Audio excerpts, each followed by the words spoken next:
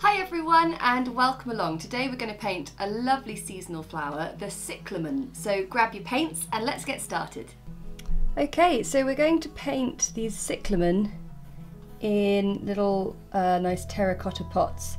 So I've just done 2 lines, tapered in, angled in, and we'll do a curve at the bottom, a curve at the top,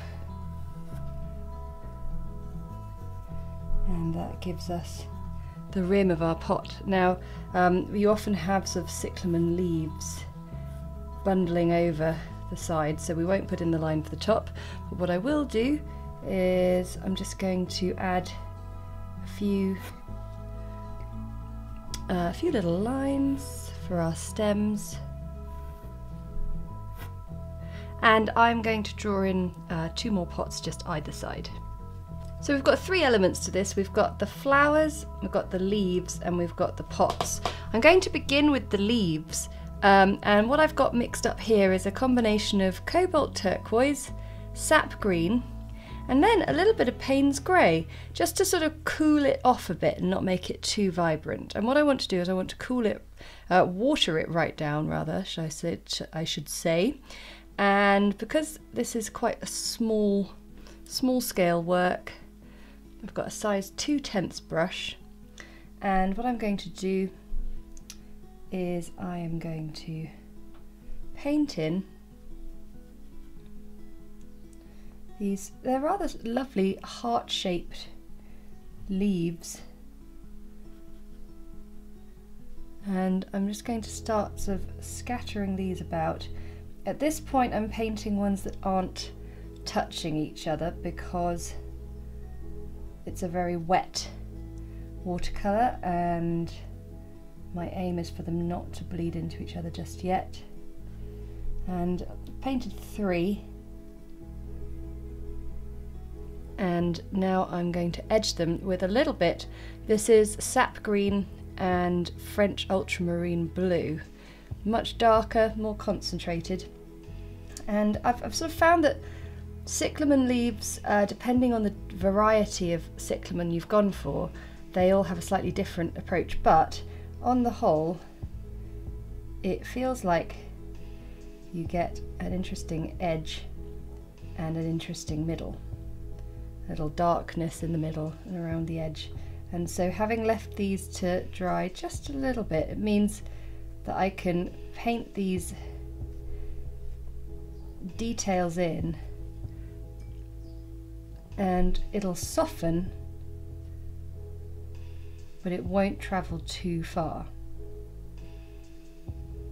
And you can see how these 2 on the side dried just a bit more, so the paint travels even less, which is quite good really, because they are quite a sort of distinctive type of leaf. So what I'm going to do is I'm going to just fill in leaves sort of all over the place.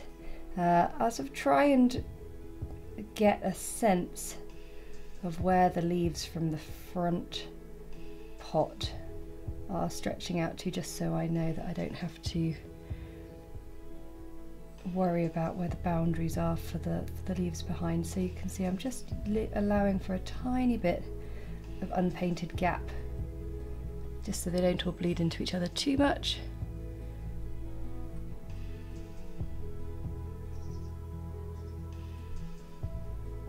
And then we can edge them and get a little something in the middle there as well. So there we have a lovely little set of leaves, and now I'm going to move up to the flowers.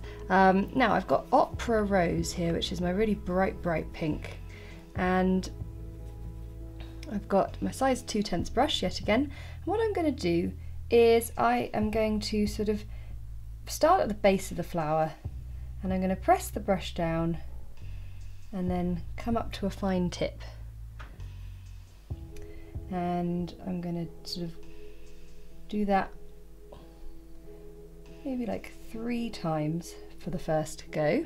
And then I've got some permanent rose mixed with cadmium red, and I'm just going to drop that in the base there. Cyclamen flowers are so pretty, and I really didn't know much about them at all before. It was actually one of my patrons who asked for a tutorial on these, and I'm so glad that I was asked, because I think they're great fun. And that is a feature of Patreon. I'm also just going to drop in a few more flowers, so you could also start from the top and work your way down to the base. I'm going to have a few knocking around a bit lower down.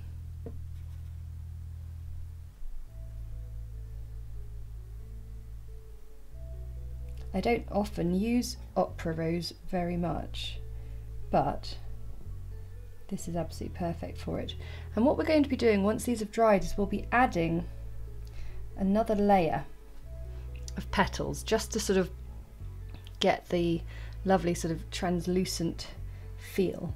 And then you'll notice we've got a few bent over stems here. Those are the cyclamen that haven't quite fully opened. They're more in bud form, so we'll pop those in once we've got all our flowers placed in. Now those have dried, I can now paint in an extra petal here and there to just add a sense of the lovely sort of abundant petals on this flower.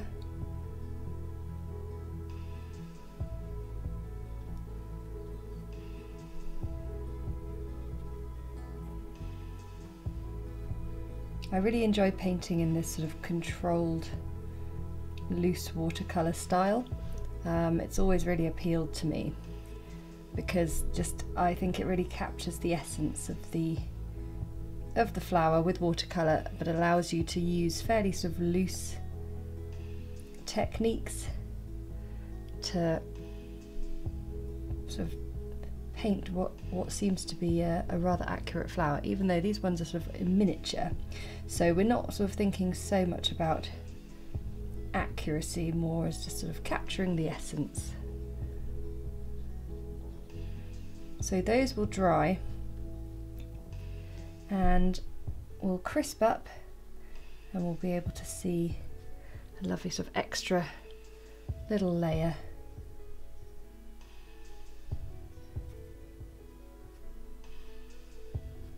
Okay, now I've got a mixture of alizarin crimson, a little bit of yellow ochre and a bit of Payne's grey, and it comes out in a very sort of rather dark, murky burgundy, but it's pretty spot on for the colour of the stem of a cyclamen.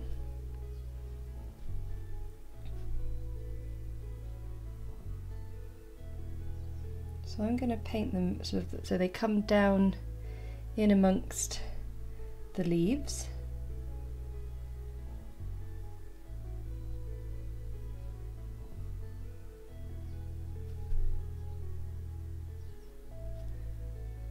And I did also mention we had some of these bent over little stems, so I'm going to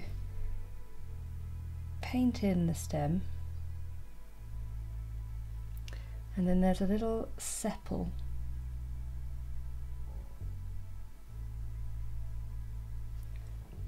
which then can have a nice little faint bit of opera rose, that nice slender bud. So I'm going to fill in all of these stems and buds, and then we can get on with the pots. That's a good opportunity as well to just see there may be some gaps where you want to add in a few extra flowers here and there. Now I'm just mixing up a combination of cadmium orange, a bit of yellow ochre and a bit of cadmium red for the terracotta pots. Now I always quite like a slightly grubby terracotta pot, so once I've sort of put in the beginnings of a wash of colour, I like to sort of start to mix it up. So dropping in a little bit of yellow ochre, and then kind of dry brushing my brush over it, looking for little textures and things being quite rough with it, and then getting some burnt sienna, some Payne's grey, and dropping those in.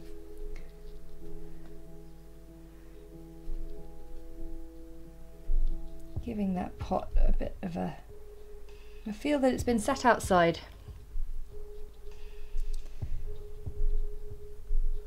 So we'll leave doing the rim until those have dried. So we just need to be careful when painting in either side that we've given the previous one enough time to dry before. There we go.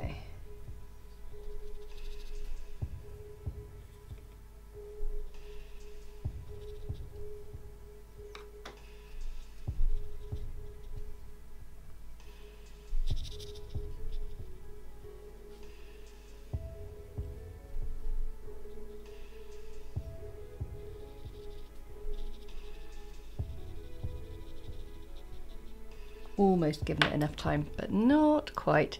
So we'll just focus on this side a little bit more.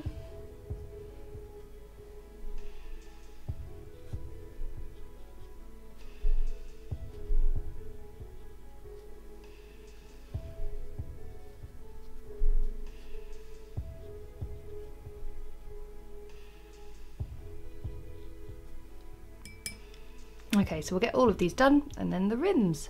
So to finish off, we're focusing on the rims of the pots. So I've got a size 2/10 brush now, I've gone down to that, and I'm still using the same colours, but I'm now just painting in and around the leaves.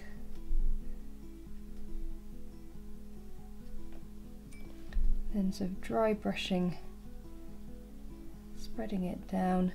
And I'm going to be using more of the shadowy tones and getting sort of right up in there.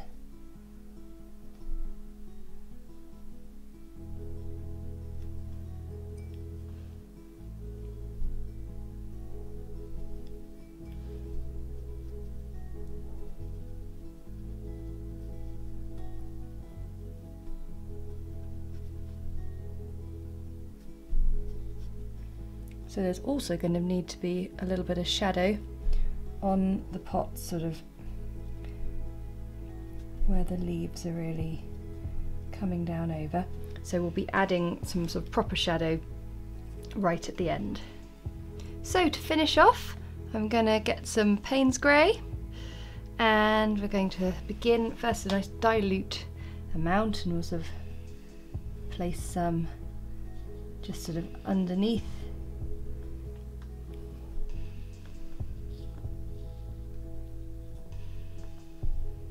Like that, and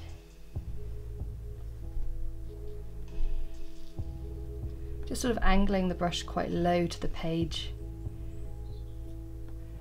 And then I'll go for a slightly smaller brush, maybe just a tiny bit more colour, to first sort of pop in some shadow onto the pots.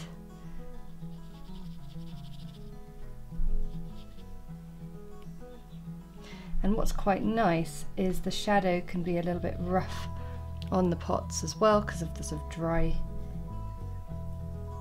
brushing technique there.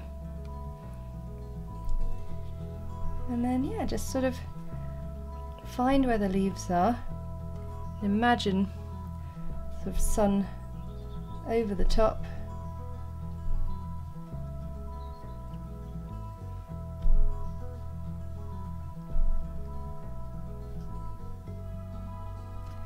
There we go. There you have pots of cyclamen.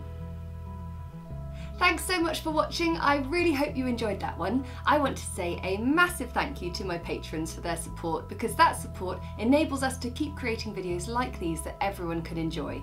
And if you enjoyed it, then hit the like button and comment below to let me know how you got on with that one. And if you never want to miss another video, just hit the subscribe button and the little notification bell, and we will see you again next time.